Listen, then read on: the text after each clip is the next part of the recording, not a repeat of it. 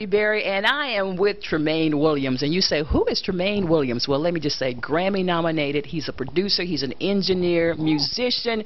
This brother has done it all, and he was born and raised in Raleigh, North Carolina. Went to high school. Where'd you go to high school? Enloe and Word of God Christian Academy. And also music. What instruments do you play?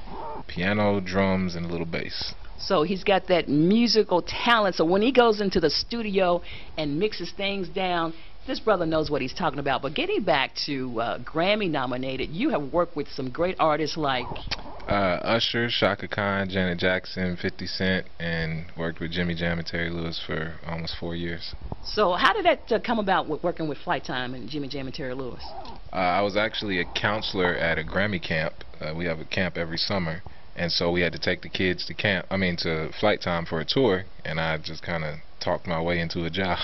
Hey, that's what you got to do. You got that passion. You say, hey, look, I can do this. I can show you what I can do, and that's how you get your foot in the door. You got to be persistent. And let me just say, this is the next Quincy Jones here. You're laughing, but I'm serious. I'm very dead serious about this young man. We met, years ago. He would come to my remotes when he was a little kid with his mom, and, you know, the first thing you would see was this big smile. And I could see right then and there he was passionate about doing a lot of things in his, his career at a very young age. And I'm like, wow, this kid's going to be something. So where did you get your professional training as far as being an engineer?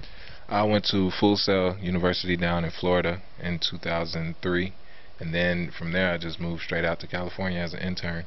Just on a hope and a prayer, and just moved out there and said, okay, I hope things work out for you. But things are working out for you. Let me just say, he just scored his first movie, The Last Fall with Lance Gross. What was that experience like?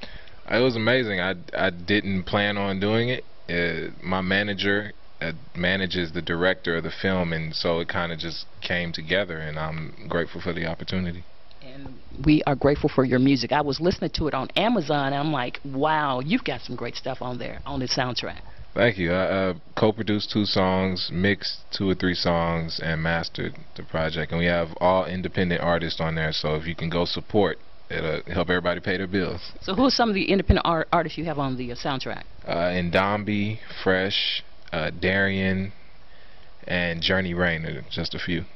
Remember those names. I keep telling this young man is awesome, up and coming, and you've done some other things with the BET, what's that, the gospel show? Sunday Best. And you've also done something for TV One, Faith Evans. I worked on R&B Divas TV show and ended up having a song on the album, worked on the album. And you've got your own artist coming out real soon, right? Absolutely. Brittany Wallace. It should be coming out around March of 2013. R&B music.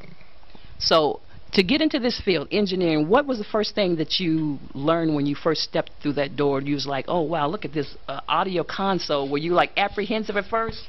I was a little bit. I kind of engineered at my church, Compassionate, for right before I left, but I still didn't really know what I was doing. So when I got there and I just saw tons of knobs and faders, and I was kind of scared. But you said, what does this do? Yeah, what's this do? What's it do? They let you in class. They sit you in there for 4 hours in your lab, and they just let you have at it. So what was the turning point as growing up that you wanted to do engineering, and what were you doing when that aha moment came to you? It was 2001, Jill Scott's first album. I was on spring break in Kentucky at my grandmother's house in the basement, and I listened to that album, and that was the turning point that made me realize, like, this is what I want to do for the rest of my life. So how can our listeners get up with you and keep listening to your great music? 67music.com, and that's SIX and the number 7. And I'm on Twitter, Instagram, Facebook, 67music.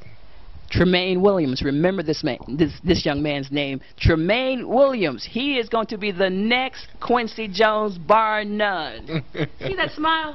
Oh my goodness. Thank you.